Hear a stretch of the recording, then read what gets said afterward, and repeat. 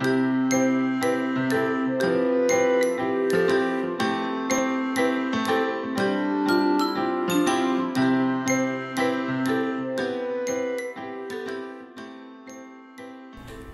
some of the time spent down in ICU, the intensive care unit.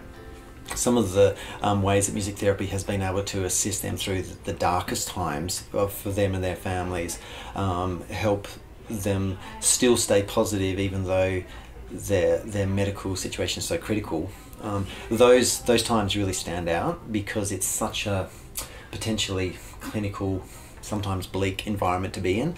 All of a sudden to walk in with a guitar and some interesting instruments, and they'll generally fall asleep quite quickly because they're relaxed, or they'll join in playing musical instruments as well. But everyone enjoys it. The nurses are really supportive.